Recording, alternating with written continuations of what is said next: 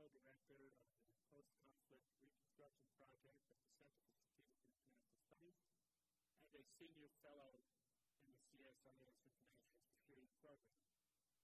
Our research has focused on analysis of issues related to countries in conflict and transition, including Afghanistan, Pakistan, Iraq, and Lebanon. Prior to joining CSIS, Dr.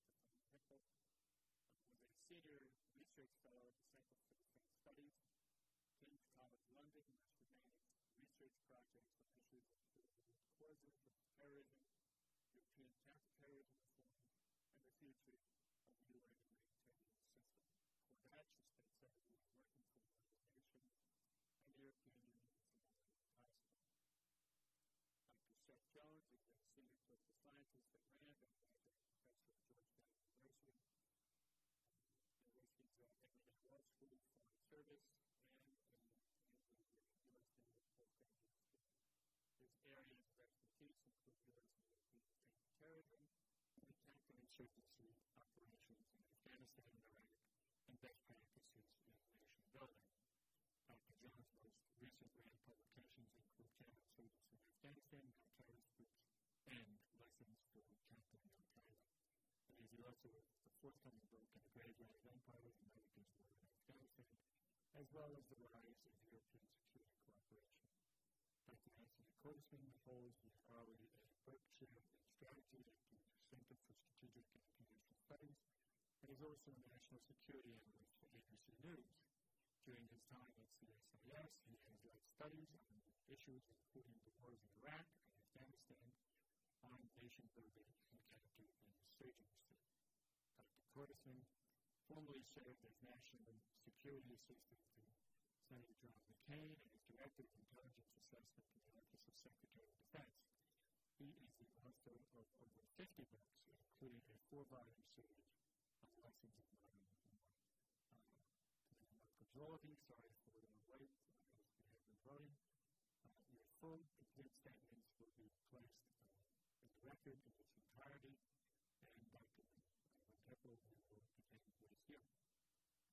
Thank you very much, Chairman Ackerman, and distinguished members of the subcommittee. It's a pleasure to be here today and to be invited to testify on U.S. strategy in Afghanistan.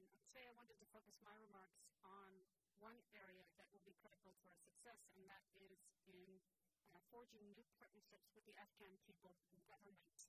I think even though we all recognize that the key to a successful counterinsurgency strategy is the build component of the shape, clear, hold, build arrangement, and build here means providing basic services and strengthening governance. Thus far, we haven't succeeded in building, despite the billions of dollars that we've spent so far. The good news, I think, as we've seen in recent polls, is that the Taliban have not been winning hearts and minds in Afghanistan. 80% of Afghans still view the Taliban as a serious threat. So the political space is still there for the Afghan government, with the support of the international community, to turn things around. If President Obama's new comprehensive strategy is to succeed, all Afghans need to become equal partners with the international community and share the responsibility for implementing this new approach. Now, to do this, they need a far greater stake in their future than they currently have. Too many decisions are currently being made on their behalf without their involvement. Even if the rhetoric that is espoused by the international civilians and soldiers in the country is all about Afghanization and building up the capacity, and I'm sure you've all heard it when you've been out there, the reality is that many donors bypass the government, they often duplicate efforts, and they focus on areas that may be a lower priority for Afghans.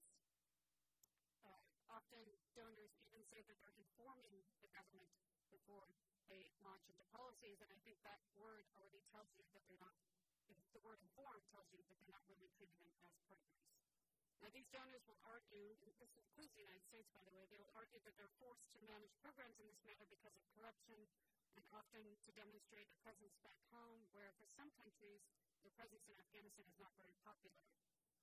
This is why more and more money goes to projects that are outside of the national budget, and they don't often cohere with the national development strategy. According to the Ministry of Finance, in Afghanistan, over 70% of donor funding goes outside of the national budget. budget. Today in Afghanistan, there is very little clarity as to what donors are doing, whether or not successes and failures in one part of the country are informing experience elsewhere. I certainly saw this when I was there a few months ago, and 2 weeks ago I was chairing a panel on Afghanistan and NATO OECD summit with senior members of the international community, military and civilians, and we definitely heard this again.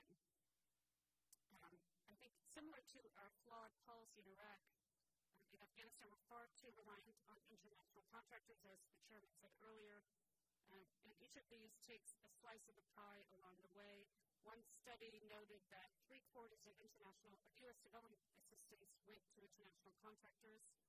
One wonders what percentage of every dollar gets to the Afghan people. Even, I think, in our more recent attempts to buy locally, we've heard a lot of people talk about buy locally and use local contracts. The U.S. government is still using international contractors to do the buying on their behalf.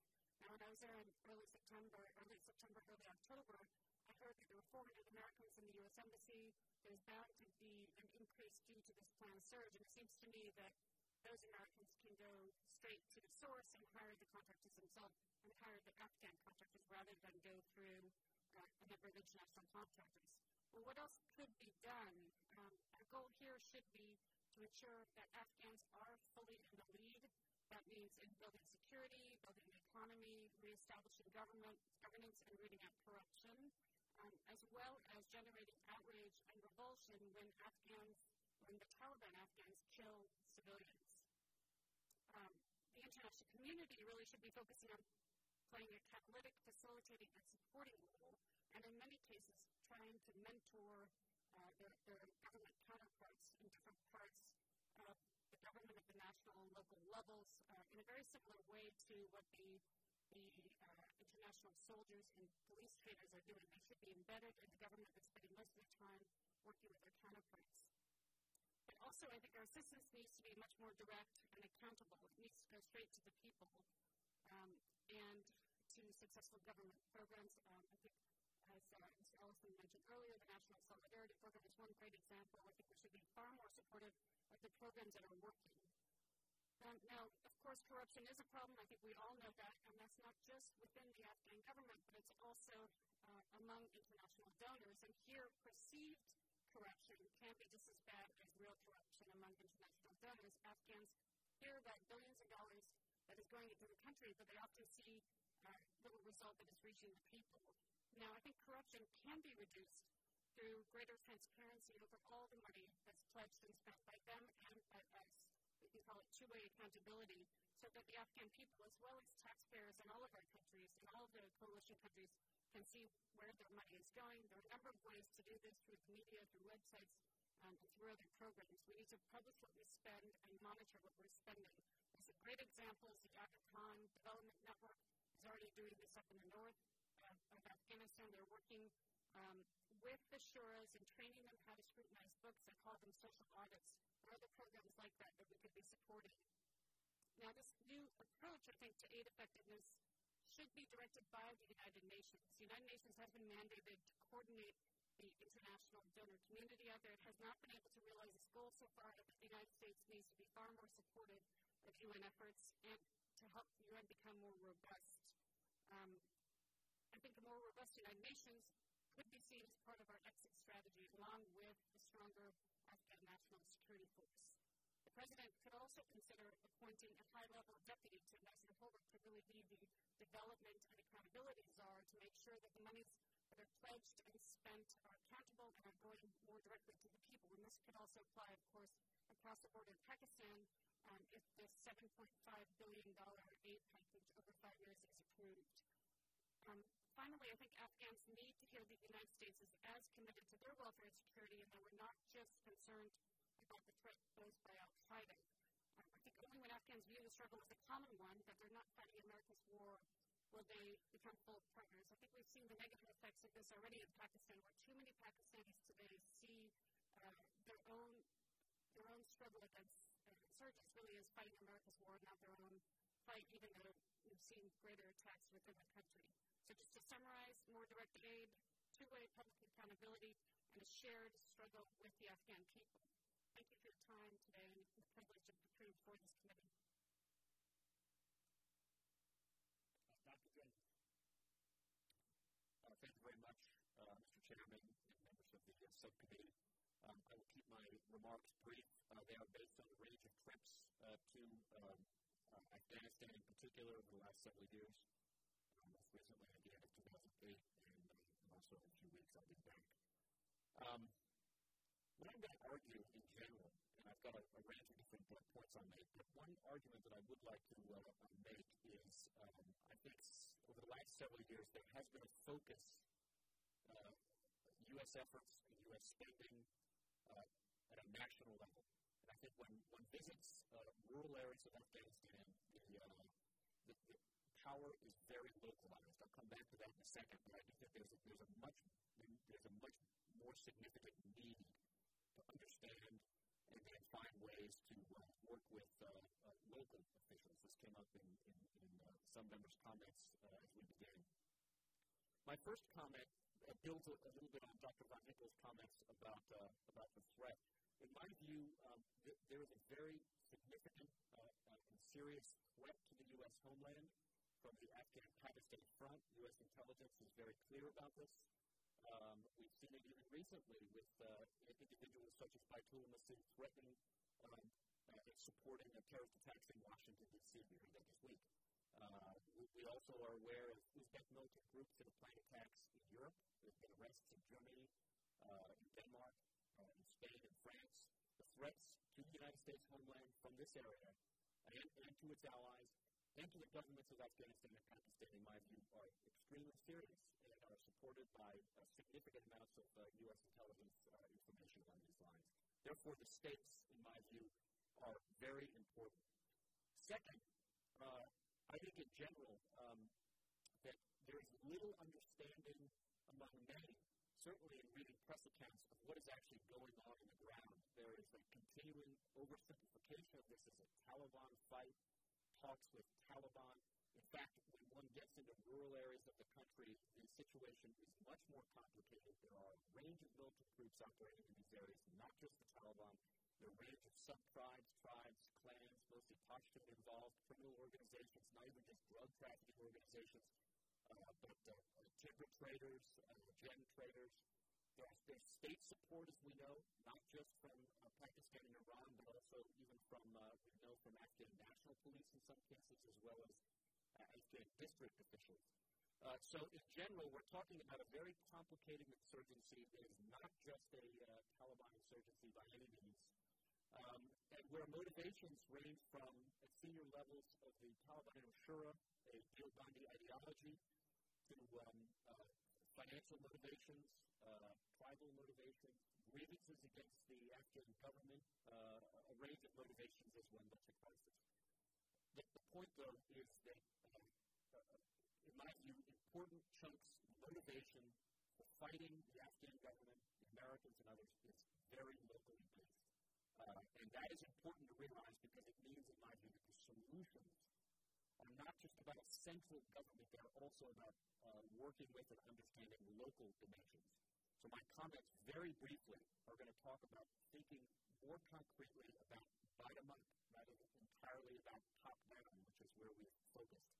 And in particular, I would argue this is either won or lost in areas of the South in particular, but also to some degree the east of Afghanistan. The South, of course, is where our U.S. 2nd Marine Expeditionary Force, the U.S. Marines are moving into, especially Helmand in particular, and this is quite important. Now, on force structure, as we talk about bottom-up, I want to point out, if one takes General Petraeus' rough numbers of how many forces are needed to win a counterinsurgency, and this is take these numbers with an important grain of salt, one of the suggestions that comes out of the field manual is 20 counterinsurgents per 1,000 inhabitants.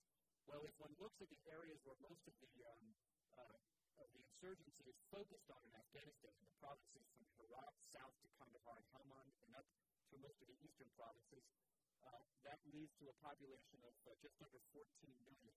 We take those force requirements, what that gives us is and I take these as rough numbers, a force requirement of 271,000 forces. But this still leaves us with a range of questions. What percentage of these forces should be international? Which should be Afghan? Among Afghan forces, which should be national? That is, army or police in these areas. Which ones should be local forces? And we have, even on the local front, a range of options from the Afghan Public Protection Program in Wardak to more traditional Lashkars and Arbakai.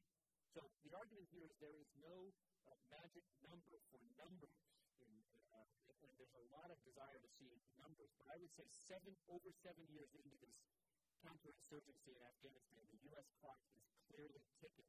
In my view, ultimately, this is not just going to be about building Afghan national capacity. In my view, this is also going to be about building local capacity at the sub-national level, including finding ways to work with key sub-tribes, some of which we know are sitting on the fence. The al-Qaeda and the Ashaq are probably the premier examples in the South. Finding ways, and what I'm really talking about, without going into details yet, is I think an important component of this is a much more sophisticated understanding from the United States of local power, and frankly, rather than large numbers of American forces, a much more significant focus on covert action and clandestine operations in rural areas to work with local entities. Because again, I think we've seen public opinion polls in rural areas of U.S. forces have deteriorated over the past year. I think this means a greater emphasis, as the U.S. did in 2001, in spending more time thinking about covert clandestine operations rather than entirely on covert large numbers of military forces. So there are a whole range of other issues that came up during the questions, reconciliation, Pakistan's human rights, that I'd be happy to address, as I know the rest of us would. But I would just leave one with this thought. The war in Afghanistan is now longer than longer than World War II. We're on 7 now, going on 8 years in Afghanistan. In my view, we've already seen public perception and support begin to decrease. I think that's probably likely to continue. So I would suggest thinking a little bit more creatively about how to take advantage of a range of issues at the very local level in Afghanistan. Thank you very much.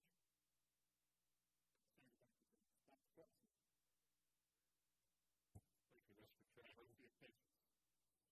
Thank you, and thank members of the committee for the opportunity to testify. I'm not going to try to recap my testimony, but there are a couple of key points I'd like to make in introduction. We are not in a state of stalemate. We are losing this war. We are not losing it simply because of the kinetic events, the military outcome. Although, frankly, we're seeing a 30 to 50% rise in casualties, incidents in the course of this last year. We're losing it for reasons we don't map very well. We are seeing a steady increase in the expansion of Taliban, Ackerman, and hypnotic influence.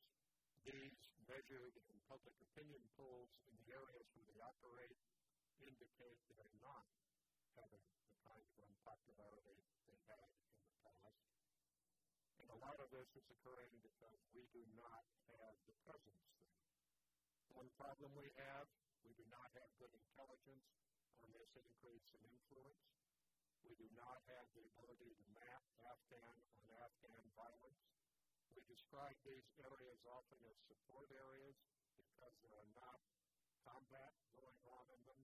And as a result, many of our assessments badly understate what's happening in Afghanistan, and add to this the fact we decouple the analysis of Afghanistan from what is happening in Pakistan.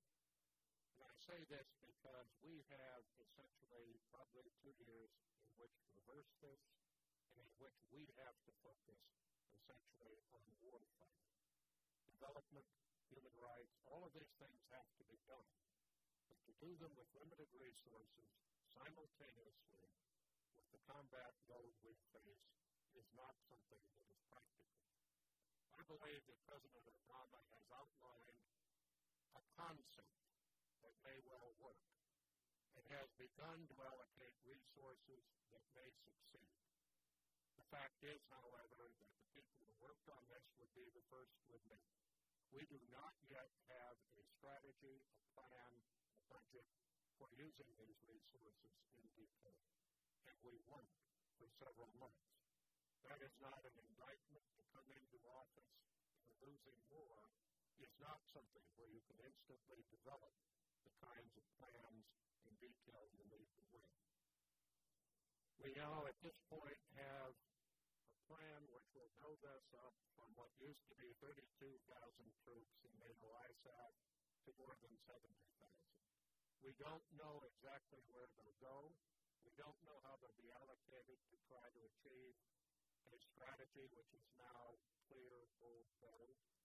We do not know how many will have to be used in aid functions, but many will. We do not know how many of the so-called traitors will have to stay embedded, but there will have to be a team with every single Afghan battalion for at least several years. We do not yet have a clear, credible plan for building up Afghan forces. Our police efforts have been largely unsuccessful over the last 7 years. We have some hope in what's called the Focus District Development Plan, but it is far from clear that's working. Only about 15% of the Afghan army units are yet able to achieve the highest level of readiness. They'll move forward, but it will be several years before this happens. I have to say I would join with what Dr. Van Hippel said, but I would make a stronger point about aid and echo what the Secretary of State has said. We have seen a nightmare in the U.S. administration of aid. There's been no real coordination between AID, the State Department, and the Corps of Engineers. We cannot tie what they have said to meaningful measures of effectiveness. It has not been related to the war. We do not have meaningful accounting systems. And no one ties this together. That aid is critical, initially for warfighting and then for effective action. I have to say that I do not believe that the United Nations is efficient or any less corrupt or disorganized than we are. It has no audits. It can't demonstrate when it is done. And the same is true with far too much of our aid activity. To win, we have to change it. But I think the most critical dimension we may really face is Pakistan.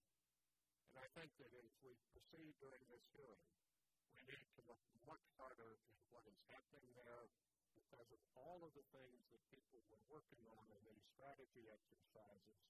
The highest single risk was trying to get Pakistan to cooperate.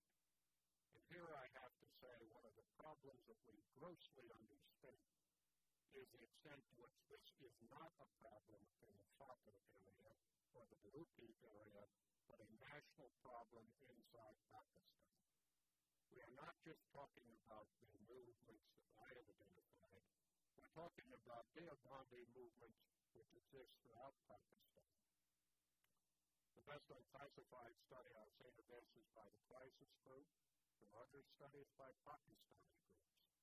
But if we cannot motivate the Pakistani army, if we cannot develop an effective presence in terms of Pakistani governance, if we cannot change the map of what is happening there, I think most people would say we cannot win in Afghanistan.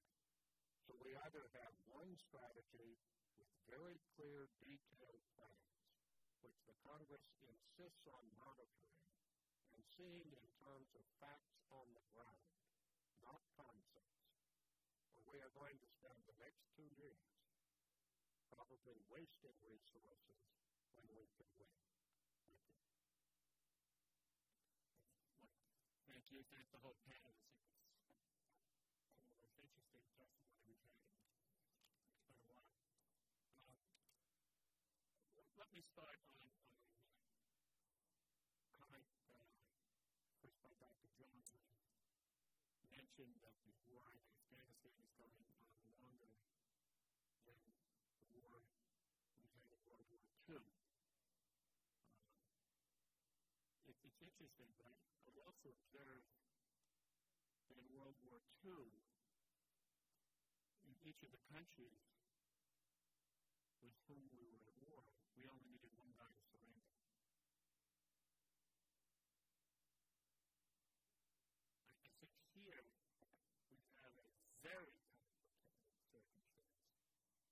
who surrenders.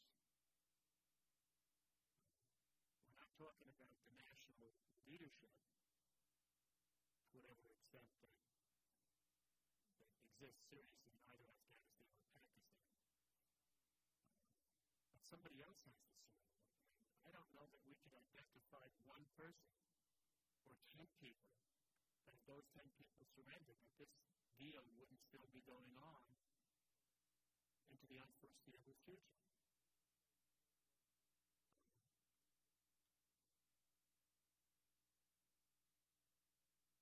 I guess the first question I would ask is based on we're really not in national wars. We're in wars with entities, groups of people, and varying interests. The first question I would ask, in what's commonly called the insurgency. What is the insurgency? America's overriding interest here is to protect our national security. And some of that insurgency is not necessarily in and of itself a threat to American security. But if they're all combined up somehow and allied, then that becomes a force multiplier in the threat that we face. And we're talking not about just the borders of Afghanistan. But I congratulated, by the way, I'm making a connection here.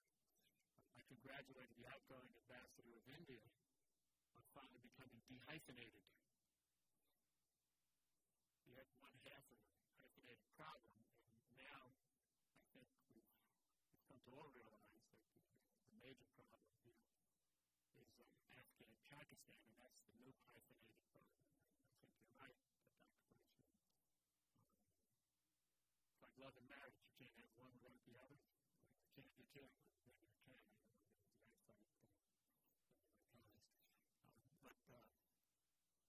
But certainly you can't solve one problem with one of these countries without solving both problems, because it's not a problem of the traditional nature when it comes to how much of the insurgency is what we would call terrorist, as opposed to what we would call the guys who are fighting for this, that, and the other thing. The real threat is when they all hook up and feed each other's needs and interests and feed off of each other. That all of the insurgency becomes terrorist. Is that the real threat that we're facing? And how many of the people involved, percentage-wise, are ideologically based other than in it for whatever they're in it for, these miscreants of various sorts? Start with anybody who raised their hand first. Not question. I think we need to be very honest. We really have not done a competent job of measuring motivation. We have not really mapped out the networks and the informal structures, because these are not formal, that tie together many of these movements. And when you talk to people, as I'm sure members of the community have, in the intelligence community, you get very different views. And I think there is a clear recognition that much more needs to be done to fully understand this. But having said that, I think the word terror is very dangerous. The insurgents always use terror. The Maoists did it, the Vietnamese, the Viet Cong did it. The Vietnamese main force divisions had organized elements during the Vietnam War in many ways. If I may just rephrase that, and I think you're absolutely right. There's two different brands of terrorism that we've looked at historically. One is the traditional terrorism, where people terrorize their own people for whatever power motives that they have. And the kind of terrorism that we're looking at currently, which are ideological movements that look to internationalize their problems, that go beyond traditional national borders.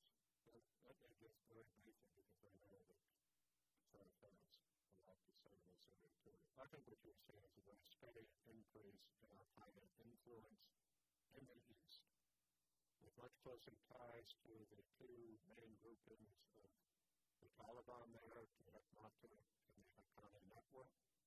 But you have seen a similar expansion of ties to the various Deobandi groups. Those Deobandi groups play a major role in international terrorism already in Europe, in India, and other places. So what we are really saying is if we have a power vacuum of any kind in Afghanistan or Pakistan, you will see, I think, a steady expansion of international terrorist activity, even though these movements in the past have largely been nationalist and more focused on their internal goals. Thank you, John. Thanks, sir. It's a very, very important question. In my personal view, just starting from al-Qaeda, what al-Qaeda has done, I think, fairly effectively is embed itself in an area, as Tony mentioned earlier in the testimony, not just in the tribal areas or in Baluchistan, but also in a range of other places. Al-Qaeda has embedded itself in a range of militant groups, mostly Sunni, mostly Deobandi.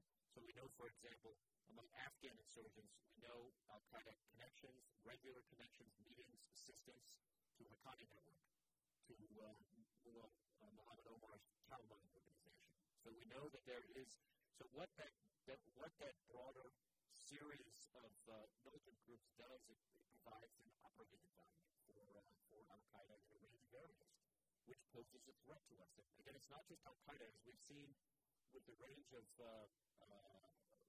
countries too. There are some Uzbek militant groups, the INU, for example, Tahir Yildashev.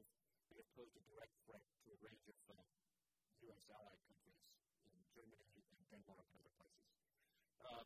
Now, just to be clear about this, when we talk about these range of groups, including al-Qaeda, which really doesn't play a major role in actual fighting in Afghanistan, its role is primarily to help. If you remember the German pharmaceutical company ran a series of ads, BASF a few years ago, we don't make a lot of the products we buy, we make a lot of the products we buy better. That's al-Qaeda's modus operandi. They've improved suicide attacks information operations for the Afghan groups. But what we see as we look across these groups, I would say, just in concluding, is that we see a lot of different interests across them. And some of them have clearly fought against each other historically.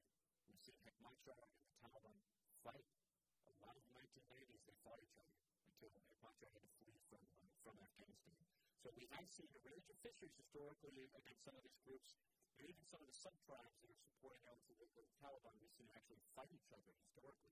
So by no means is this a unified movement.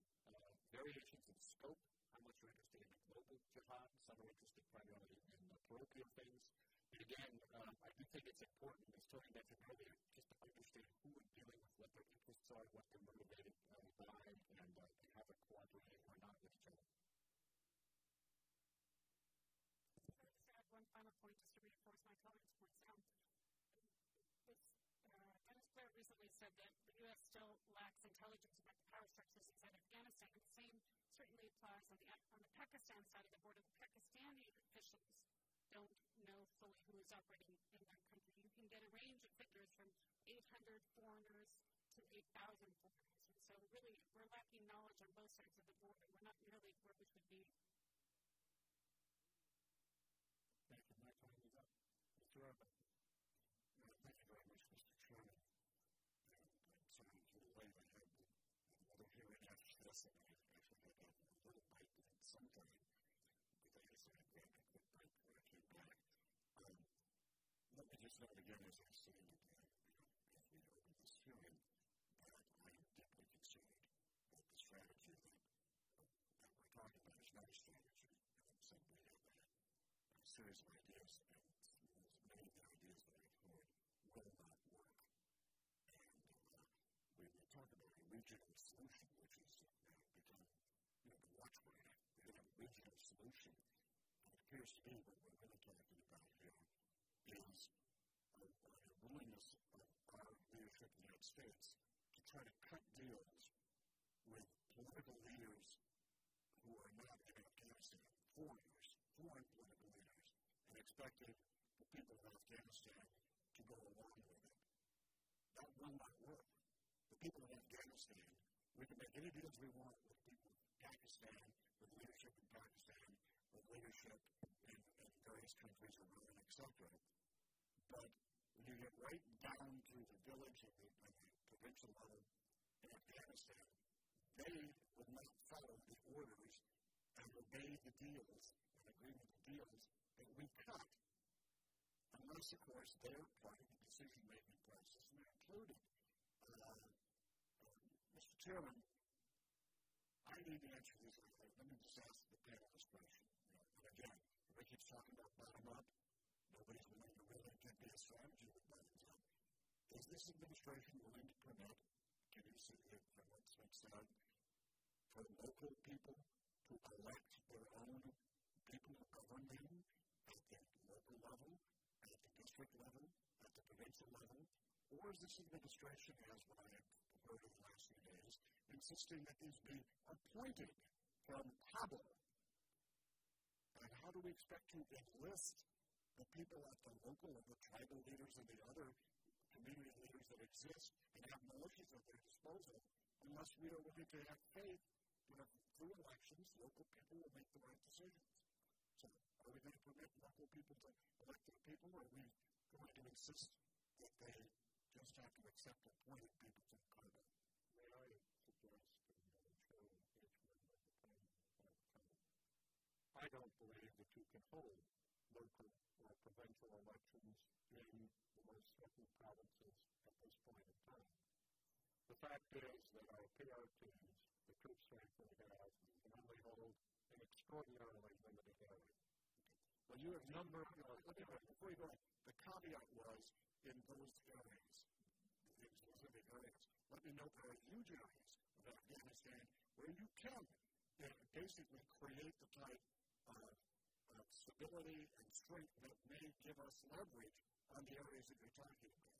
But instead, if we insist on corrupt officials being accepted at the provincial level there, just because down in Kandahar there's too much chaos to have an election, then we have cut ourselves off from that election, have we not?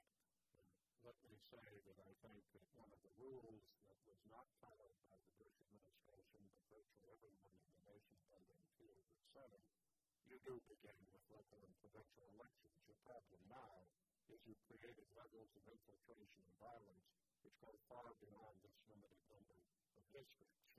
And holding an election would be extremely difficult. But if I may, I think in fairness, I don't believe the people developing this strategy put heavy emphasis on the regional approach. They will attempt it, but they didn't believe it would succeed. I think they saw, with the exception of Pakistan, three key elements. One was building up Afghan forces, a process which will take at least 2 years. Another was to reinforce the U.S. and Allied presence to the point where you can shift to a win, hold, build tactics and strategy in the most threatened area, bringing in aid workers to provide the build capability. I'm going to have a couple minutes. I'm sorry, but there's a couple of points that I want to make sure I get on the record this hearing. Number one, what I see, we are not going to, has been confirmed, we are not going to have provincial and local leaders elected. Thus, we will then, of course, have them co-opted because we put them outside the circle. We're going to have the corrupt officials being appointed by Kabul instead. The militias, we are building up a national force so that we can pacify an area. That sounds really familiar, doesn't it? Doesn't work. Every one of these areas have local militias. When we drove the Taliban out of Afghanistan, it wasn't us. It was the local militias of the Northern Alliance that drove the Taliban out in the first place. And they might have defeated the Soviet Union. The plan of building up a centralized force will not work unless it includes the local militias. Are the local militias included in some sort of national government? I don't see that. One last element we have, again, I got my very short period of time, but these thoughts on the record. Mr. Chairman, this is being fueled. The money that we're talking about that finances these radical groups in Pakistan and in Afghanistan It's oil money from our good buddies elsewhere in the Arab world, and it's the poppies. And again, the briefings that I have had on this plan de-emphasizes, I repeat that, de-emphasizes poppy eradication. And we have an option with a microherbicide to eliminate those poppies, and to come forward with a bold, very expensive operation to build their economy. That's the only thing that's going to work as far as that I can see. It's not included anywhere in the plan. Microherbicide needs to be addressed, and I'll just put that on. Thank you, Mr. Chairman. The gentleman's half or so over, but if there's no objection, I'd like to restore an additional 2 minutes to the gentleman and ask if he would yield to me like a certainly. I'll look to leave enough time to respond to this one. In addition to the President's speech, which we listened to, which was indeed a speech, and not getting into a speech, there was an accompanying white paper, which probably comes a lot closer to talking about what we would consider strategy and within that. I would just point out, I would hope, as far as your level of comfort, and the rest of us as well, is a small section that says, including provincial and local governments in our capacity building efforts, and it very briefly reads, what you would have written to the President, I would think, we need to work with the Afghan government to refocus civilian assistance and capacity building programs on building up competent provincial local governments where they can more directly serve the people and connect them to their governments. It doesn't specifically say elections, but I think that's more what it's pointing at than not, working with the local governments. I just offer that. Mr. Chairman, if it doesn't say elections, because there won't be, we make the same mistake we did in Vietnam, where we send the powers in from the capital, and we expect them not to be corrupt. And they will always be corrupt. For the Center Corps in these developing countries, when we send them out to take charge of the countryside, they end up turning people on. Without local elections, the local people feel desperate and alienated from the system. So I hope that the President... We've heard from our panel and engaged in knowledgeable and learning and distinguished colleague who's probably been to the region more than the rest of us, probably can find it. The fact of the matter is elections are not necessarily mature. It does not mean that you have democracy. Witness Hezbollah's victories in Lebanon and Hamas's victories in Gaza, and the national party in Germany. You don't always get what you want. It doesn't always mean you have an ideal democratic society. But let's work together on that with the administration to use the tools that we have here. And I would, with the tolerance of the rest of the committee, if Mr. Holmes would be next, just ask if the rest of our panel just want to respond to that. That's okay. Certainly, I'll be happy to defer to the chair. Thank you. And time as much as you did. Dr. London? Sorry. Just 2 quick points. First of all, it's a sovereign state, obviously. Afghanistan's a sovereign state. They have a highly centralized form of government that may not be appropriate, as you're saying, to their very fragmented society, but that's what they've agreed on in the bond process, that's the Constitution they agreed on. Now, that doesn't mean that doesn't mean that there isn't a degree of a lot of local involvement at a number of different levels through the National Solidarity Program. There's this program I mentioned earlier that the Ackerman network they're working with shuras, and the shuras can vote out the people who are in charge of certain projects. So there's a number of ways at a local level where local Afghans are voting out people who are implementing projects, shuras, etc. So it isn't to say that there isn't democracy there. On the regional point, just one quick point I wanted to make is that India, Iran, Russia, and China all have motivation to prevent the Taliban from returning to power. Drugs hit them far more than they hit us. So we do have common cause with them, and we can work together, as you were saying earlier, to work in closer partnerships to make sure that this happens. Dr. Jones. Yeah, just two brief comments, and I support the direction Mr. Rohrbacher's comments on local, a focus on local power, because I think in visiting numerous times rural areas of the South and East in particular, we actually, interestingly, there are several bottom-up models. One of them is the one the United States used in 2001. Again, not just Northern Alliance in the north, but also U.S. intelligence and special forces operating in the south, working with Papazai tribe, the Papazai tribe, sub-tribe, for example, in Kandahar, the Barakzai, and a range of others, recognizing the inherent local dimension of power.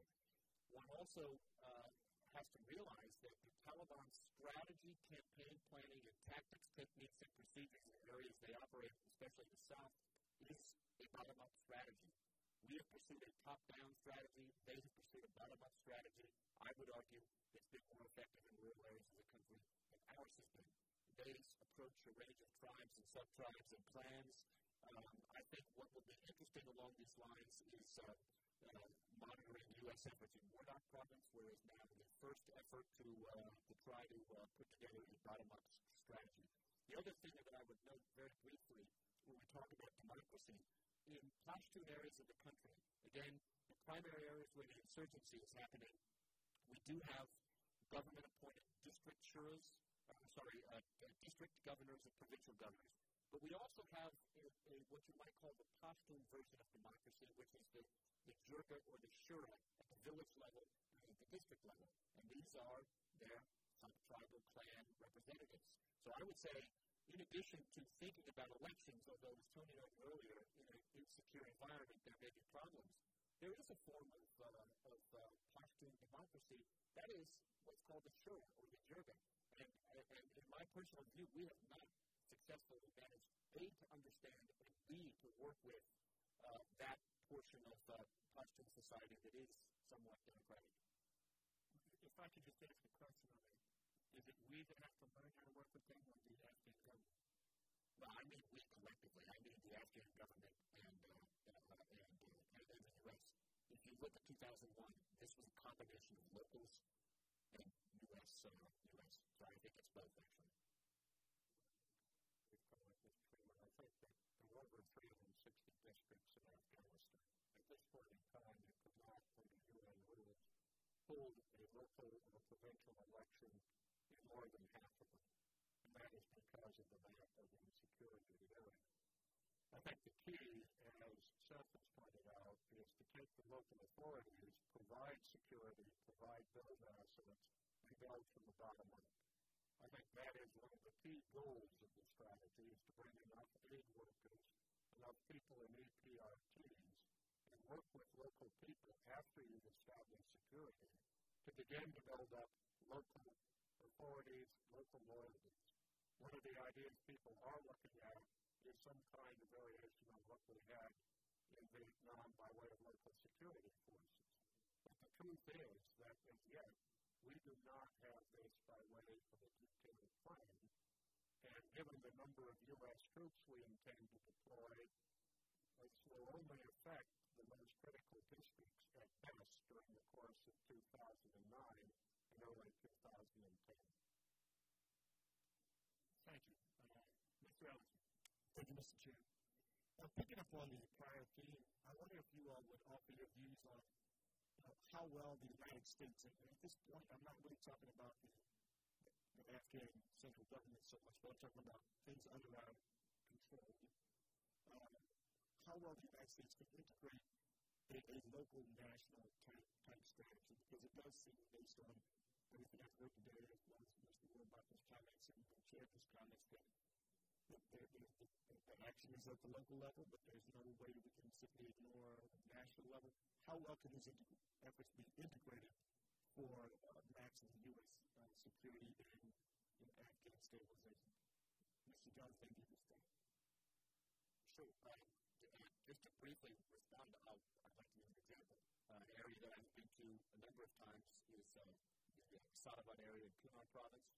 And I think where the U.S. has been effective along these lines is the PRT in Kunar has done under a range of different Navy commanders, actually, who have backgrounds in general in to work both with the provincial and the district governors in Kunar. This is the provincial governor is Governor Wahidi. And then in key areas, to sit down with the village level and the district level with the shuras to understand what are the primary needs. So I'll give you one example. There's a lot of agricultural activity in Kunar. There have been some problems in getting goods to market because it's a mountainous area. So one of the issues that was identified for locals is road construction for a very specific economic purpose, to get goods to Taliban.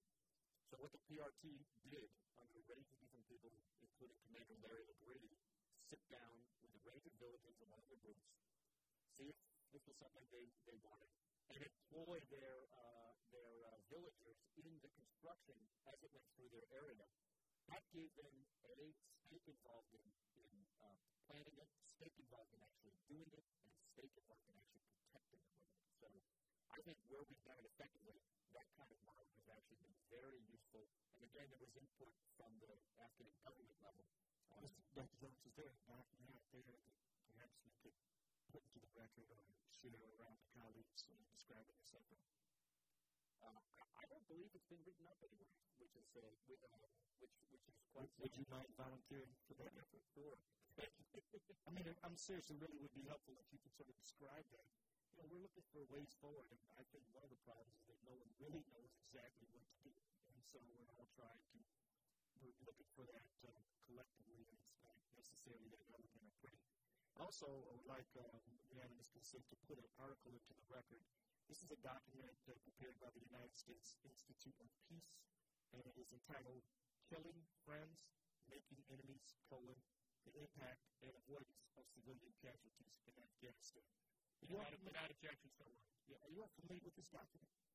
You know, could you all talk for a moment, perhaps, Dr. Kortzman, a little bit about what it means when we, in an effort to eradicate a violent, hostile person, do that, perhaps, but also kill a whole lot of other people like wedding parties and stuff like that? What does it mean?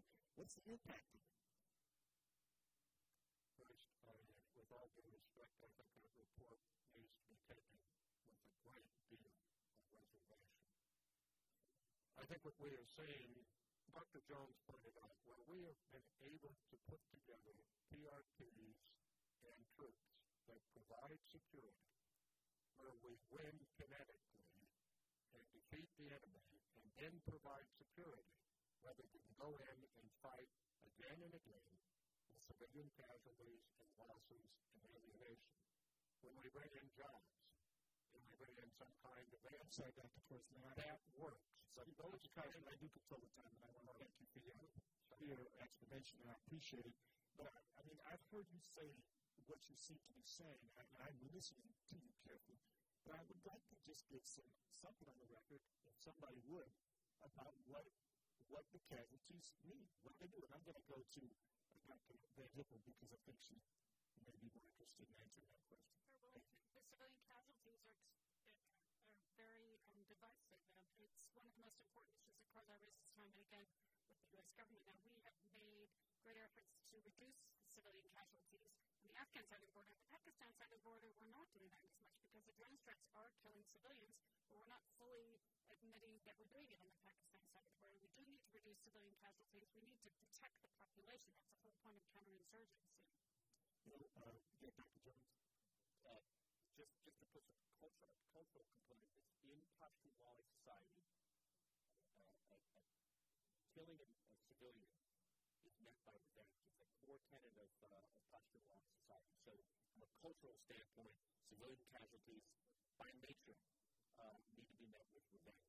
So, that's the kind of cultural mindset that we fall into. And frankly, the Taliban, too, during their suicide attacks, they run into the same issue. But there's a cultural dimension that's important to understand. And if I may, I'm running out of time, but I was reading it as I was trying to form my own views on this subject for reformer. I ran into some material about what the Netherlands was doing in Oreston. And again, you all have information way above my head, and so I'm not trying to compete with what you know and what I know because you win that one. But Could you talk about, I read about the Dutch effort in Oregon that they haven't had any troop increases. They haven't had quite a success at stabilization. Could you offer your views on how the Dutch are doing, and if there's anything they're doing that we might look at? Mr. Jones, Dr. Jones, excuse me, I know you work hard for your PhD. I would just point out in Ransik polling data, there are notable security concerns among Afghans in Muscat province. So both the Dutch and the Australians who are there, I would say there still has been a problem in understanding and working with local entities in Muscat. So I think the Dutch have faced the same problem that the British have had and the Canadians have had in the South, which is working with local entities. I do not believe the Dutch have succeeded in stabilizing Muscat by any means. I'll get to everybody. Okay. What I will do is I'm going to make sure everybody gets in sound. I'm going to come back to another round. It's okay. It'll be a brief round. Okay. Mr. Evans.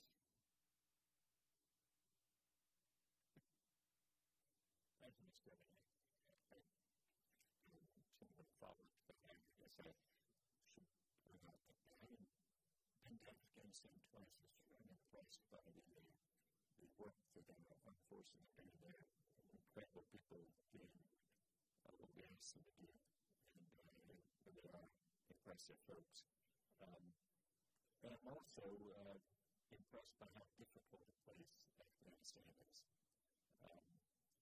A friend who served in Iraq was talking to me recently about comparing Iraq to Afghanistan in terms of the long-term prospects. And he pointed out Iraq has water and the ability to really feed much of the Middle East if they have peace and stability and an economy that would work. Australia is starting with agriculture and going into many other things. The challenge in Afghanistan has a lot to do, it seems to me, with just the geography of the place. Very low water, very remote mountain passes, just sort of lends itself to small fiefdoms and not a unified governing structure. And it sort of makes it natural as to why people would be involved in illegal drug trade, because what else should you do in a mountain pass that if you can divert some water to it, pretty soon the salt's build up and now you got to move on to another patch of ground. So you got to have a pretty high value crop or high dollar crop in order to make agriculture work. So I'm comparing this to give you some reason for hope that there's a way to unify a country and not have the experience that the Soviets had there. Eventually, the warlords win. How do we get any hope from there about how you deal with the unique, the very difficult geographic features of Afghanistan? If you look at eastern Afghanistan and understand how few troops NATO ISAF has had and how few aid workers have actually been in the field, because out of our PRTs we have 1,000 military and less than 40 civilians. You see, often in the east, where we were able to provide sort of a critical mass of troops and aid workers, where we did provide security and aid as well as things, we won once rather than constantly inflicting new civilian tragedies. There we had significant success. We've never had that in the South because we've never had the resources. We've never had it in parts of the East because when you look at the numbers, and it's hard to remember these, so through 2005, all of NATO and the U.S. had less than 10,000 troops actually present in the area. Even today, we're talking about 47,000 to 56,000 because a lot of those forces are not really deployed, and many are held up in national cabinets. So now we're talking about putting in enough aid workers, putting in enough troops, building up Afghan forces while we build up governance at the local level. And if we can take the examples we've had in the East and move them to the South, then, as the strategy, I believe, calls for, we have some chance of success. But the people I know who helped formulate this would say it will be a close-run thing. Nobody can guarantee that the current plan will win, but there is a reasonable chance it will provide that level of security and stability. If I can just comment, there is hope. I mean, there are, I think, part of what we need to do is look at the periods in Afghanistan's history where it has been stable. And a lot's changed. A lot changed during the Soviet period, during the Civil War, in the early 1990s, during the Taliban years. But one thing I would submit has historically been true when stability has occurred in Afghanistan, for example, between 1933 and 1973, during the Zahir Shah period, you had a central government that could establish order and deliver services in urban areas of the country and along key roads, and sub-tribes, clans that did it in rural areas, and some ability of cooperation between those two, but you never, ever had a strong central government that could establish order in rural areas. Yeah, if I could just add on to that, you're absolutely right. We're dealing with extraordinary challenges. We're doing development aid while we're getting shot at. We're doing development aid in places where literacy rates for police officers and judges is maybe 10%. And so these are enormous challenges. But I would agree with Beth and Tony that if we can provide basic services, we can protect the people and help them build up justice and other rule of law at the local level. We don't need to worry as much about a strong center. They will be very happy going about their lives at the local level with some, with less corruption at the center. The chair, thank you. The chair would announce that we have to abandon the premises at 1:30. So I would ask if we go around the whole room if we could each do 3 minutes. If that would be all right, if we could try to stick to that.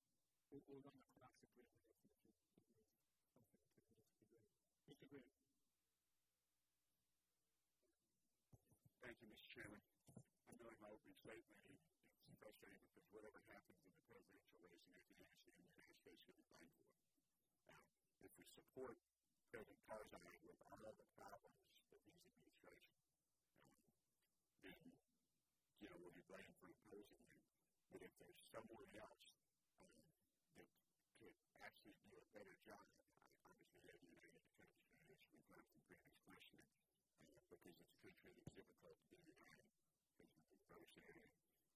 But we do have examples of a very diverse area around the world that do come under a national government.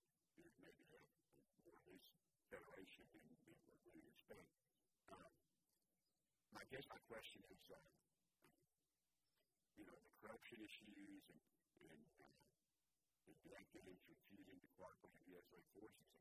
Is there someone else other than President Karzai that could do a better job? That Afghan people can turn to, whether we like it or not? I think that was the first question in response to the 3 minutes.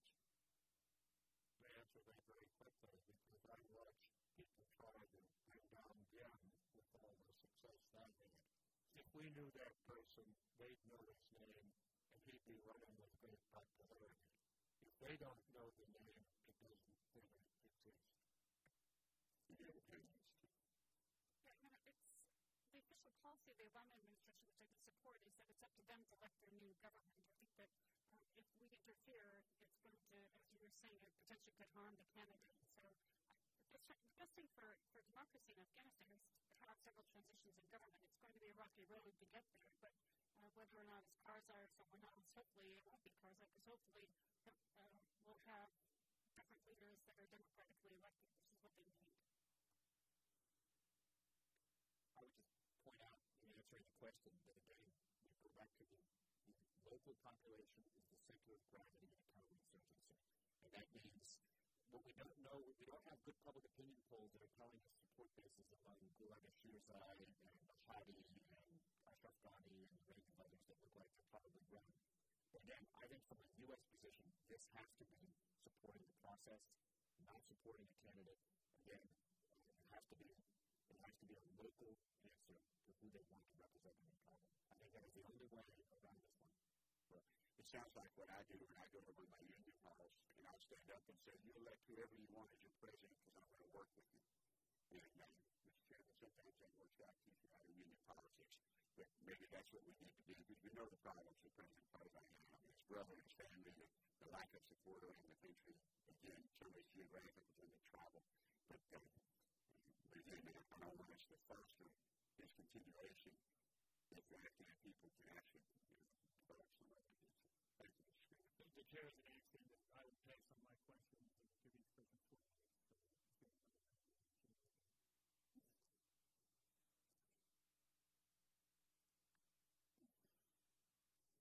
What can be done to enhance and promote additional regional security and stability initiatives in Afghanistan and Pakistan? And like I said earlier, I was there. We stayed at the hotel in Islamabad that's no longer there. And it was at that time the safest in Islamabad. And it was very protected. How many security screenings we had to go through to get there. But to work with them, to get Pakistan and Afghanistan to realize they're all in this together.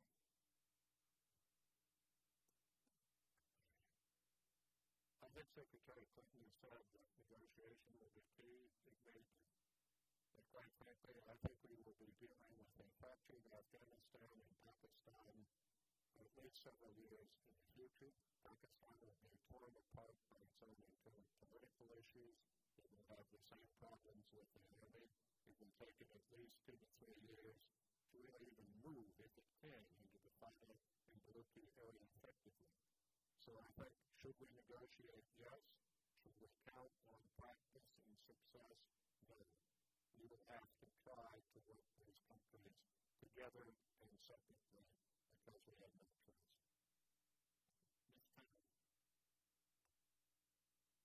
Thank you, Mr. Chairman. I have 2 questions. First is, in my trip to Afghanistan, something that alarmed me candidly was the use of CERP funds. Essentially, originally intended to augment the resources available to our military commanders on the ground to help complement the work they're doing by winning hearts and minds and helping provide potable water or disseminating a health clinic. Those funds have grown, as I understand it, from about $26 million a year to a projected $900 million. That would make CERP, if it were a bilateral aid program, one of the biggest in the world. What's your take on whether this is maybe a broad its utility?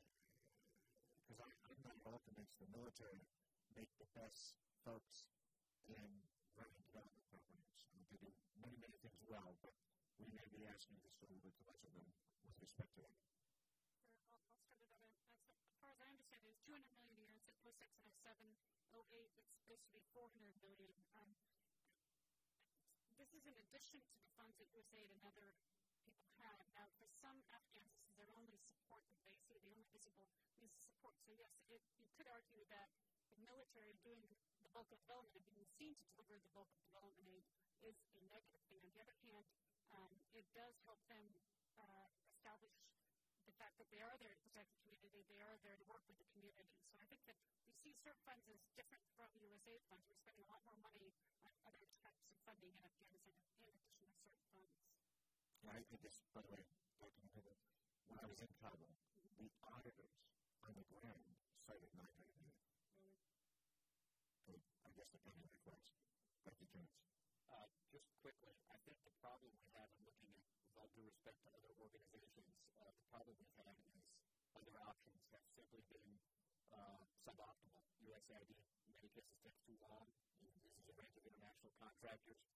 There are positive, there are also negatives to the use of CERT funds. I think where it's been done well in places, I'll use the Kunar example as one, there were State Department reps on the ground helping figure out and negotiating with the Afghans on where it should be placed. There were also USAID people on the ground. So the benefit of CERP is that it's able to get into Afghan hands quicker, local hands quicker.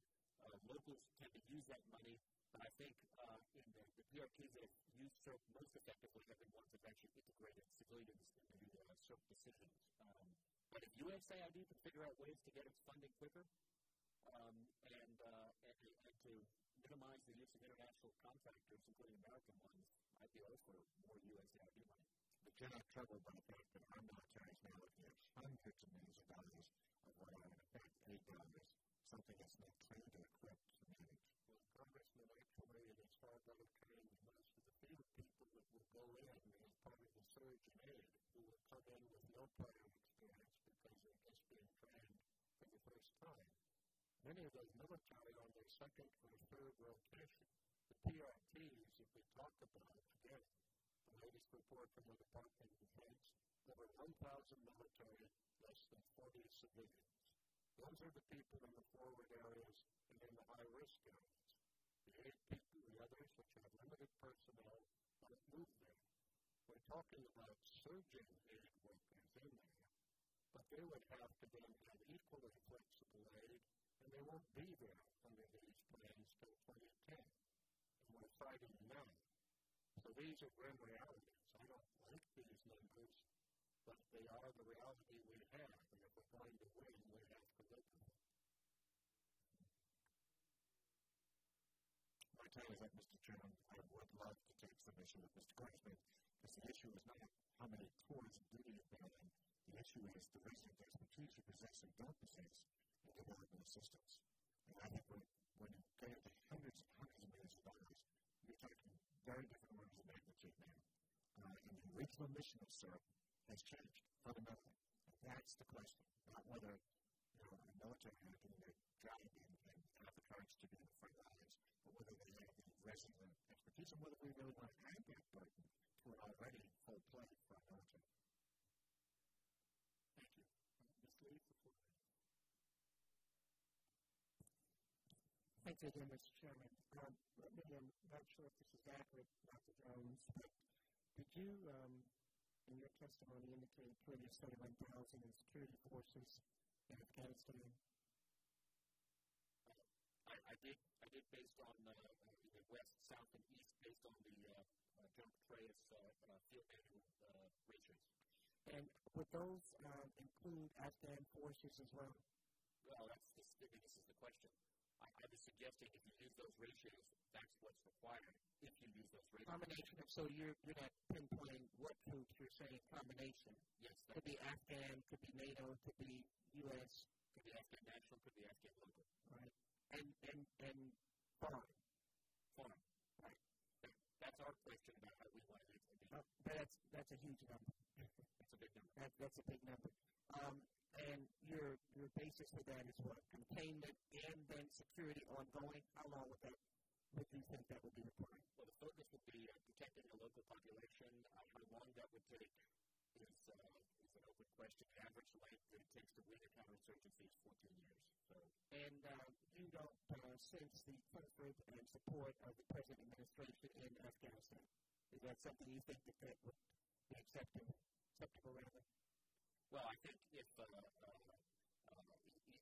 most of those forces were Afghan, military, army, police, and local forces. Do you see any inclination in the present administration in Afghanistan to agree with that? Well, the first test case for this is Wardak province, where there's an effort to raise local forces. So I think we have the first test case in Wardak. And as local forces funded by the central government or by the local government? Directly through the Ministry of Interior.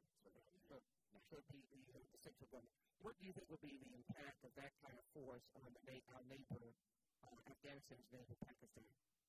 I think if it's able to stabilize the country, I think it should be in everybody's interest.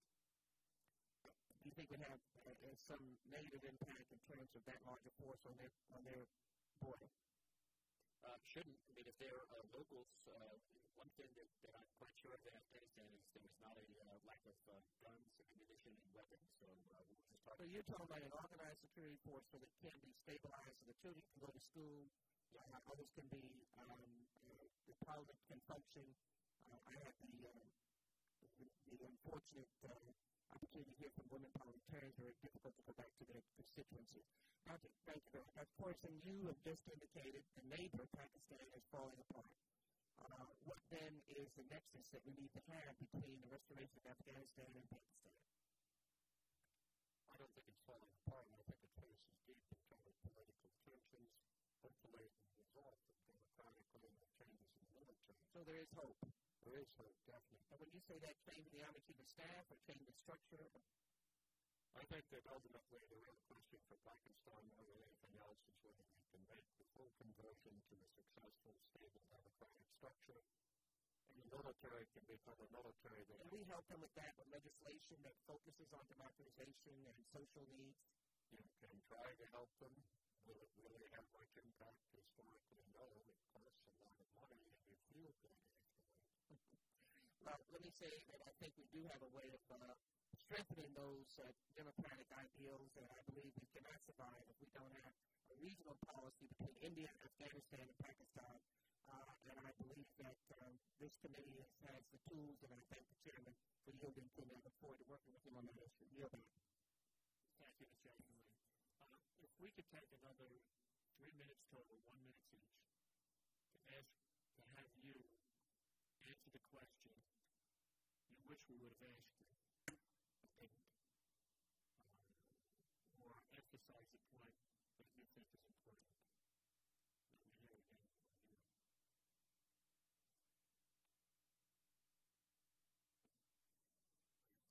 Well, let me begin, Mr. Chairman, by saying that in the testimony I gave you, I gave a list of areas where we desperately need transparency, where we need to actually measure whether these strategies are working, whether we need to go from the past, where we've had almost no meaningful reporting and accountability on what we're now calling AFPAC, to find out whether the president's strategy is being fully implemented and actually working.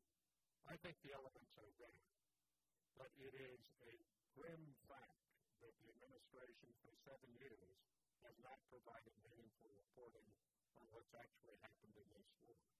It's also a fact we have concepts without detailed plans, without detailed metrics of their success, without even a clear picture of their costs.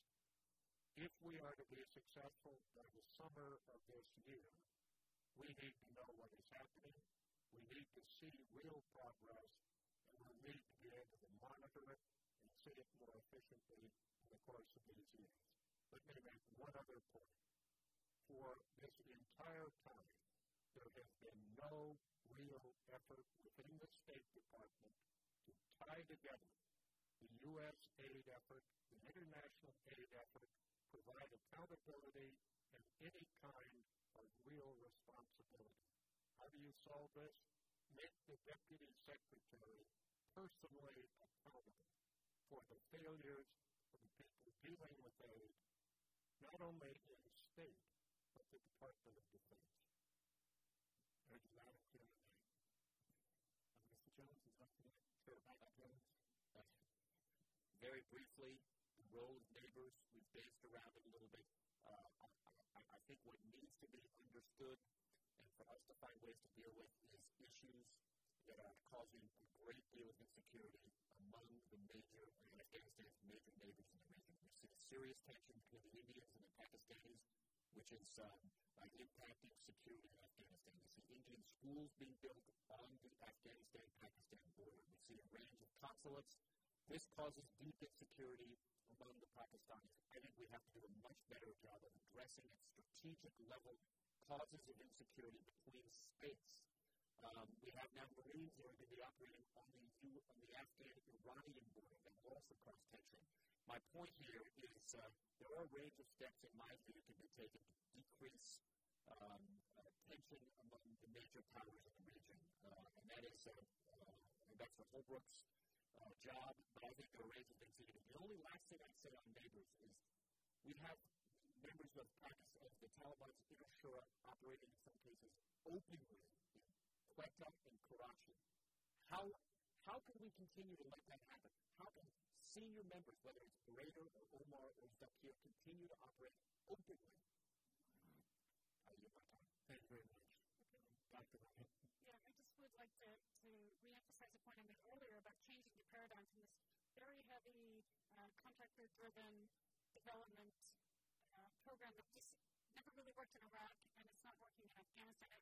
We don't need to spend nearly as much money as we're spending now to make things work. We need to get more aid directly to the people. And I think we need to put a lot more pressure on our international partners to work very closely with us and to build up the capability of the UN so that they can make sure that everybody is singing to the same hymn sheet. Thank you. On behalf of the Democratic Committee, I want to thank the panel. You've been very impressive, very articulate, very succinct in major points with great clarity. With thanks of all the members of the committee,